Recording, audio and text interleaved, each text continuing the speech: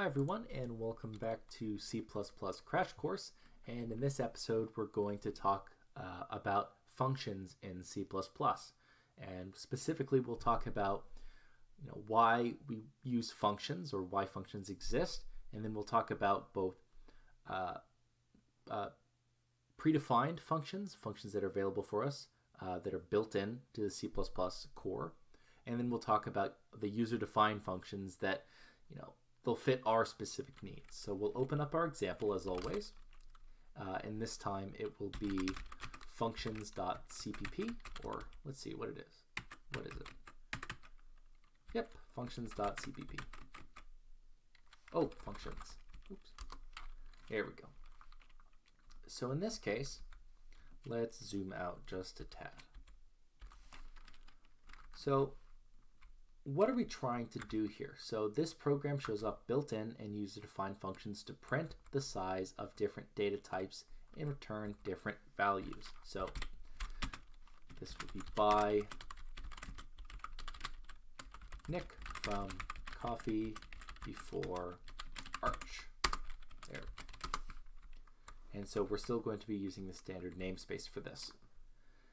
Now, the goal of this is to print out the size of characters, integers, floats, and doubles. Now, it doesn't really matter what value that we assign these things. The size of these variables depends only on the data type. Now, later on, we'll see that we can define our own data types, but for now, we'll just stick to some of the common built-in data types. So for a character, we'll just assign it A.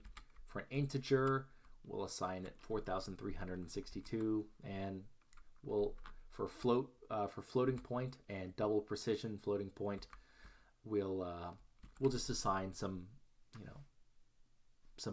pretty much random, just decimal numbers. Now, it's important to know that double precision is a lot larger than single precision, and the fact that they're pretty close in size right here, it doesn't really matter because we're really talking about the size of the data type, not the size of this right here. This will always be the size of the data type. It'll always be represented in the same amount of memory as the data type, that is. So let's think about printing the size out. So there's a nice function in C++ called sizeOf.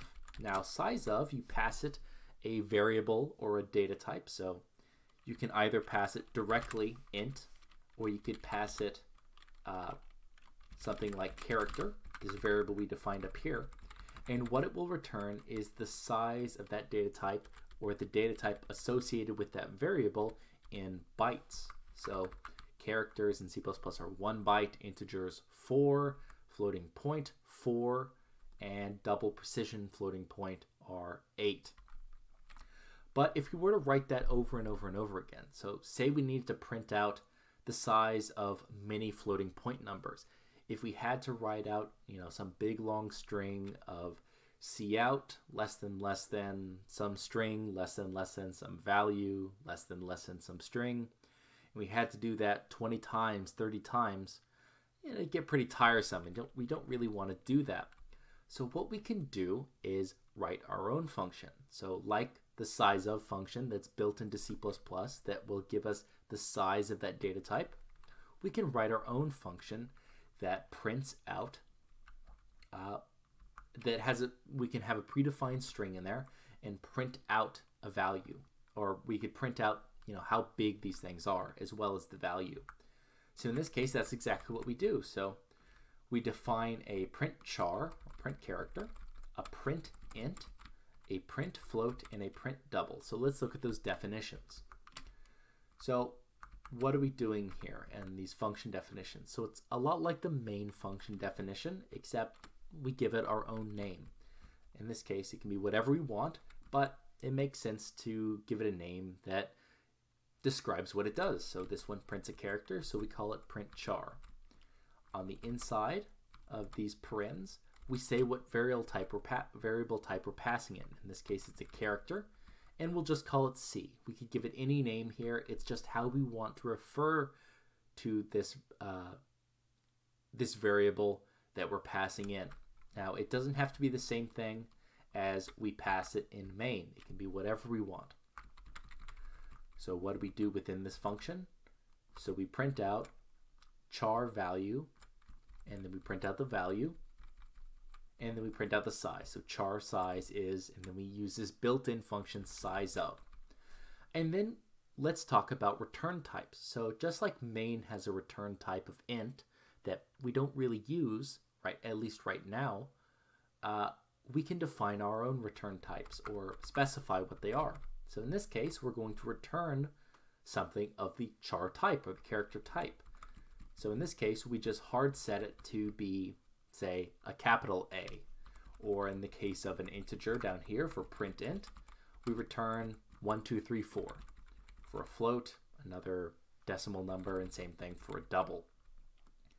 And it's just important to know that we can use these to assign, we use these typically for assignments. So in this case, we override or overwrite these initializations with the values coming from our functions. So while character was A right here, or a lowercase a, we set character equal to the return from the function print char that we pass character.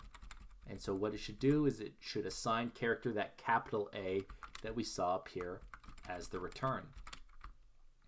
And then integer will do the same thing. We pass it the integer that we defined right here and initialized right here. And we should get back, I believe in this case for integer, it's 1, 2, 3, 4. And then these random decimals for float and double.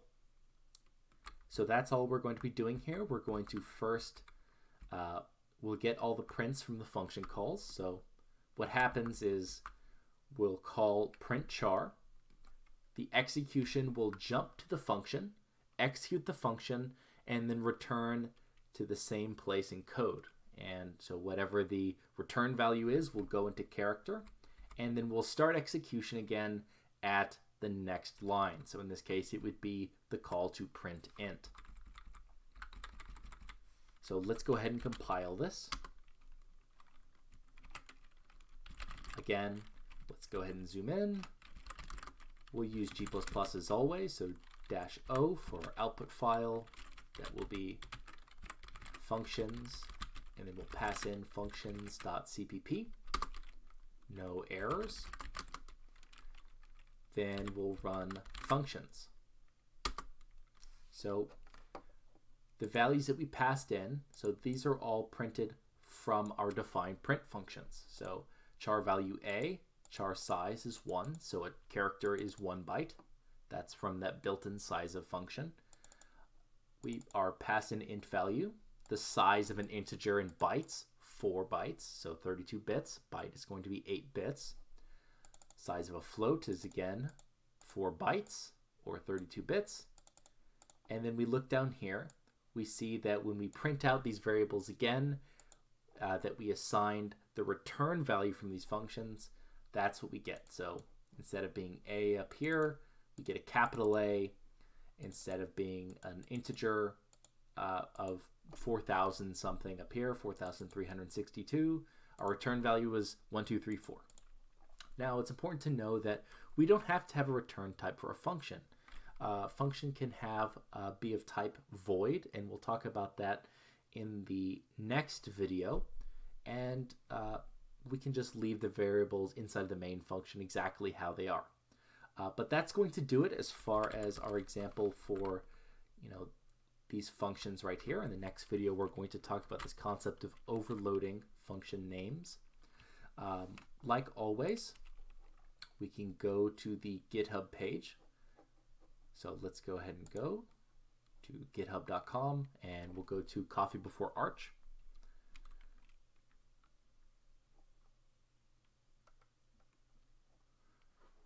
And it looks like it's taking a little while. But on the GitHub page, we'll have all of our code examples used in all of these videos. So this is going to be C++ Crash Course. And in this README on this front page of the repo, we'll have, if you have any specific content that you would like, you can send it to my email. There's a Google Sheets of all the other series that I'm doing, my current environment that I'm working in, And then of course links to the videos, the concepts that are covered in those videos, and then the examples. So we talked about functions this time, so we'll go to the functions.cpp, and this is the file that we worked with. So feel free to download this file and play around with it. And if you have any questions, feel free to message me. I'm Nick from Coffee Before Arch, and I hope you have a nice day.